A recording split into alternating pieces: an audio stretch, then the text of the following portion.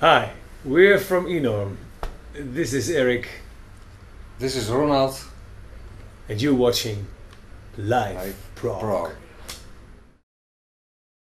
Hello music friends, what's up? Marcel Haster here, the Dutch guy, and welcome to a new video here on Live Prog, and welcome to my review of The Unity of Two by Fuchs. I think that's the way to pronounce it. It is a German name. It's a German musician that founded this band, Hans-Jürgen Fuchs. He started out in the mid-90s when he worked together with his wife, a keyboard player, and they released a couple of albums. And he did a lot of other things as well, was involved in other bands, until he decided it was time to release his own music. And in 2012 he released his first album called Leaving Home. I reviewed that and I gave it a positive review because I definitely enjoyed that album. I did have some little points of criticism about a few things in the music, but outside that, I thought it was a very nice album. At the same time, I also noticed that in the time that passed after I reviewed this album and I got a copy of this one, I realized I hadn't listened to that album at all. So that is a little bit of a sign, you know, that it didn't last. It was a nice album to listen to, but unfortunately it didn't stuck with me. So, of course, I was curious how this album would sound and how this album, what kind of feelings this one would bring to me. And I gotta say, I was very pleasantly surprised when I started to listen to The Unity of Two. I gotta say, I heard some changes, I heard some things that I didn't like in the first album that were completely changed in this album, which is very nice. The album is a little shorter, it's 64 minutes, so we have a few less tracks. I mean, the first album had 16 tracks, and we have here, as you can see, it still covers the whole backside of the album, but still we have only 12 tracks here, including one long one, Prologue Part 2. He split the prologue up in two parts. I don't know why they do that, but okay. And the last track of the album, When You Close Your Eyes, is about 8 minutes, and apart from that we have songs between 2.5 minutes and a little over 6 minutes. So reasonable lengths. And when I started to listen to the album, there were a couple of things I noticed. Now, one of the things I noticed that I didn't very much like about Leaving Home were the guitars. They were a little too aggressive, too upfront in the mix, that after a few spins it kind of gave me a headache. Well, that sound is completely gone here, but there have been a few lineup changes, also with Hans-Jürgen Fuchs himself, because he did a couple of things. There is a new guitar player in this album, there is a drummer this time, which is also doing a lot of good to the whole sound and the whole atmosphere on this album. But the guitars are much softer, and that is what I like very much. This is a very soft and gentle album when you listen to it, very melodic. There's a lot of detail in the music. There are some moments in it that you almost have that medieval feeling, also with the guitars, a lot of acoustic guitars as well.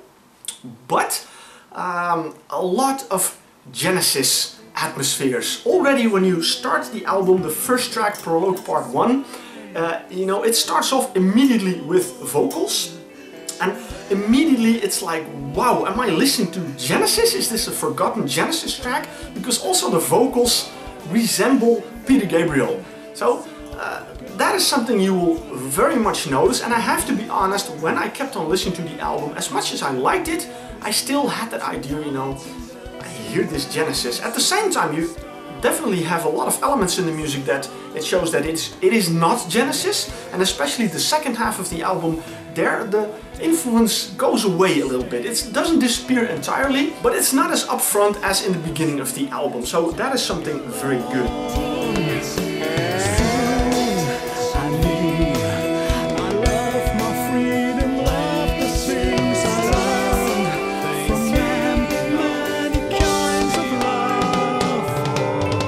I like the artwork, and I have to take out the booklet because I mentioned we have a bit of a lineup change here, and well, as you saw on the cover and also the pictures in here, these ancient classical bicycles, very interesting. Now we have the booklet, and also in the booklet, well, here we have Hans-Jürgen Fuchs, and again there's a lot of photos in the booklet. There are lyrics, and there's some artwork as well, as you can see right here, and there is a story. It is once again a concept album. The The album Leaving Home was also a concept album, but based on a story that was a little bit more personal to him. This is more a sort of a literary idea about two friends that are completely different from each other and therefore kind of have to part ways.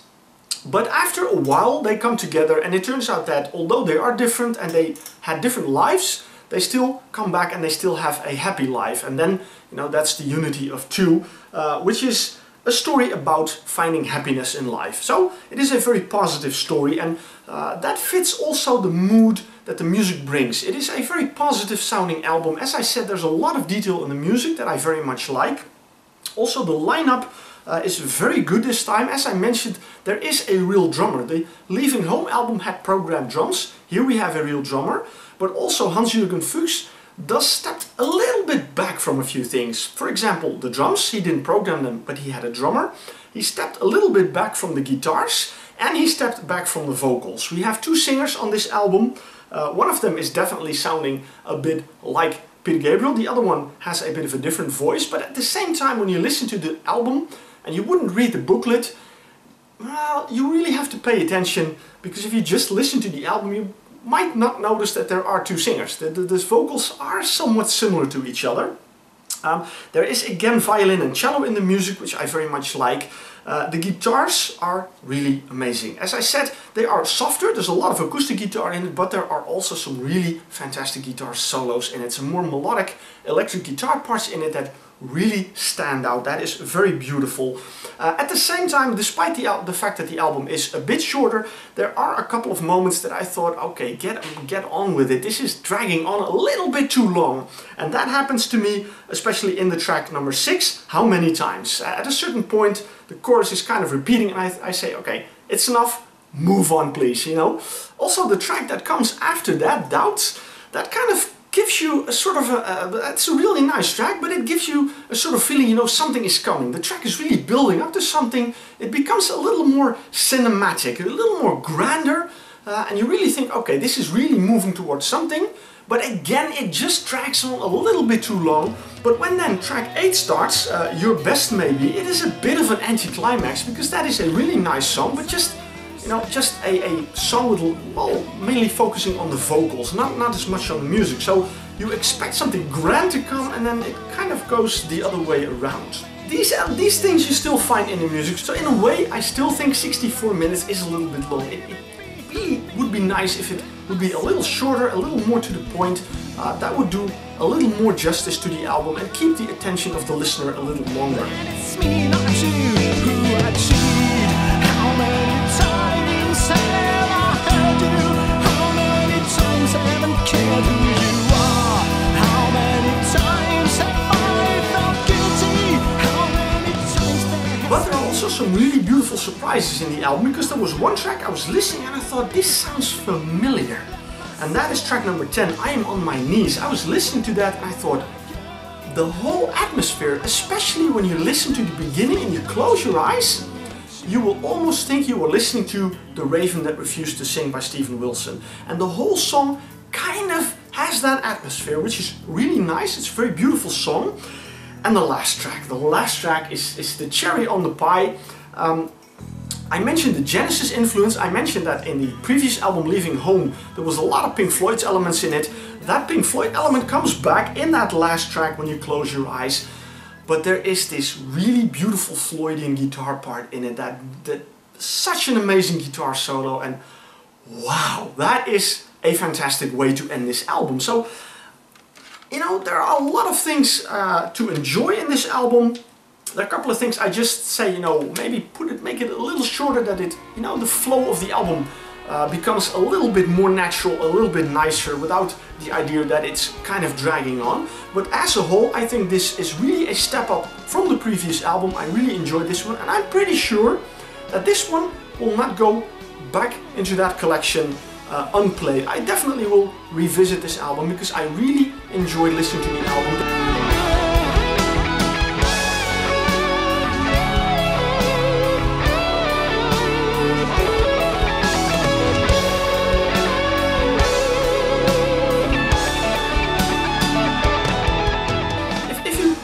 That kind of retro sound in the music, if you like your music to be melodic, with a lot of detail in the music, because that's what this one definitely has, then I would recommend you listen to the Unity of Two by Fuchs. Definitely do that.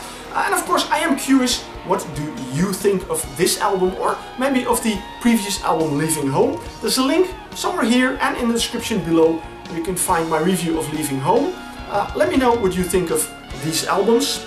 And of course you can click subscribe and keep in touch with all my reviews. And of course follow me on Facebook and Twitter. Please support the music by buying albums. That way, you know, artists can keep on creating great music.